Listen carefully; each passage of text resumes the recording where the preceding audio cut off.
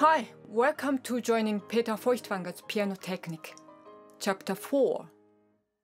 This time, I'd like to approach to the most popular Polonaise by Chopin in A-flat major opus 53.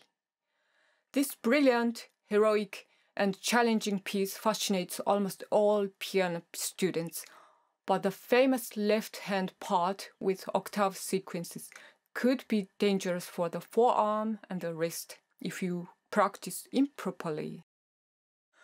Please never cause hurt to the tendon and avoid practicing which causes pain.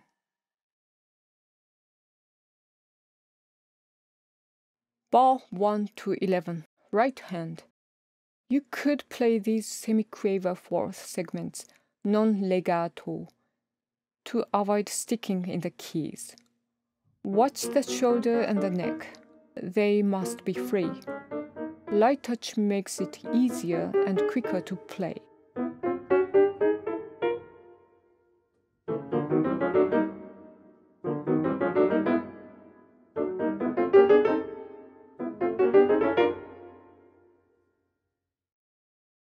Bar 13. Left hand. You can practice this octave scale backwards.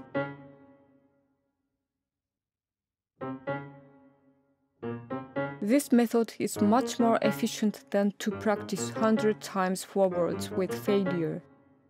During the play, you should mind your posture.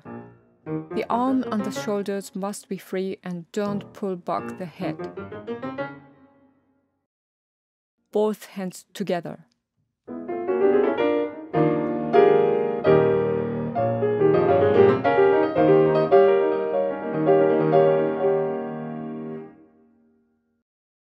Bar 17 to 22, left hand. Don't try to force your arm moving in zigzag form. It would be counterproductive. Instead, move your arm in a circular form so that the shoulder joint could follow smoothly, in this case clockwise.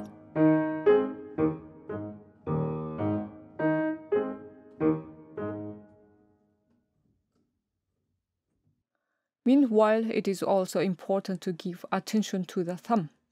The thumb should go round actively. This gives the drive to travel on the keyboard and helps to release the hand.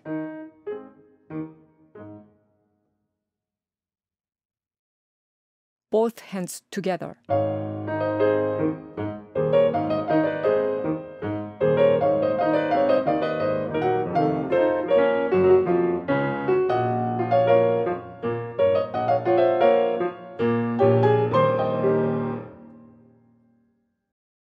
From bar 23, right hand.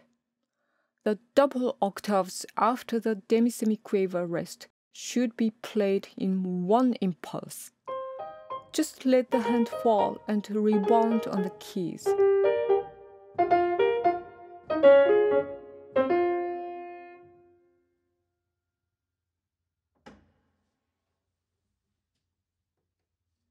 Just like this ball.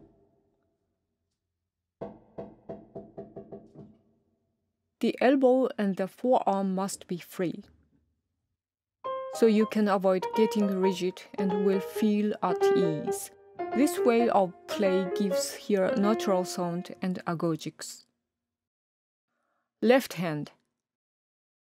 Like the previous part, move your arm clockwise.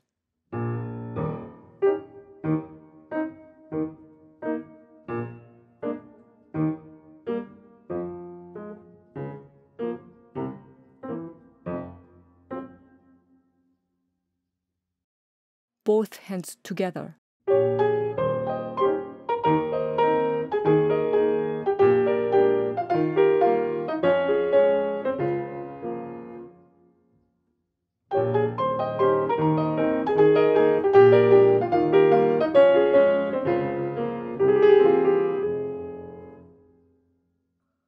Bar 49 to 50 and 53 to 54.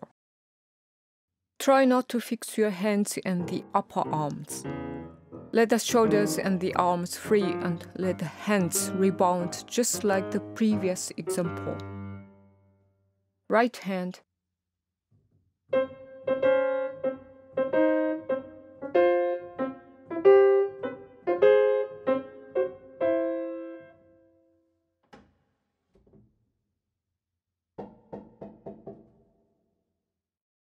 Bar 81 to 82.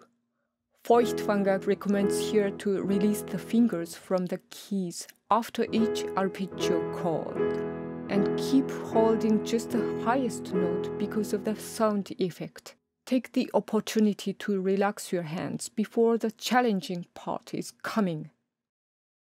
From bar 85, take the 4-octave sequences in one impulse in one circle. That makes the hand going around anti-clockwise. Take the comfortable hand posture for you. At first, you should practice here in a slow tempo and very lightly in pianissimo. After each octave, close the hand to release the tensions in the forearm. The wrist must be also free.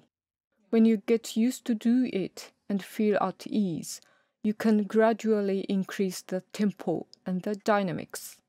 If you feel any slightest tensions or pain, you should have a break or play another piece. Bar 96 to 97. Here's the switchback. And now it's going around clockwise. For the shoulder, it is more comfortable than the anti-clockwise direction.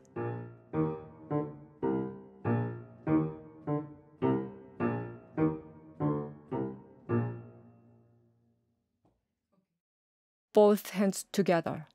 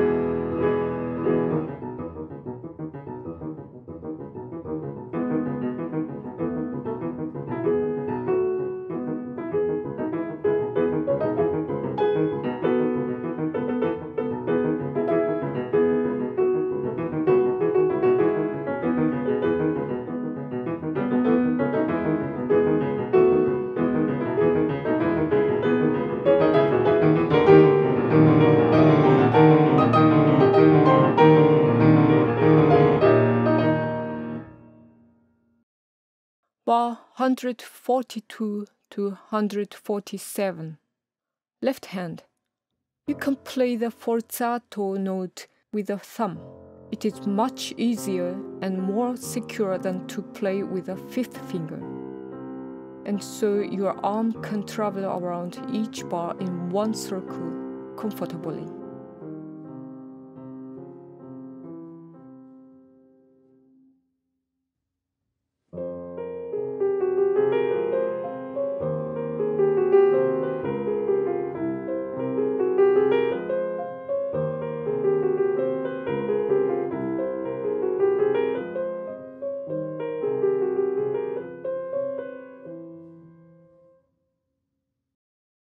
So long for this time. Thank you for watching the video. You can apply the principle to any other piano pieces. Try by yourself and good luck. Bye for now.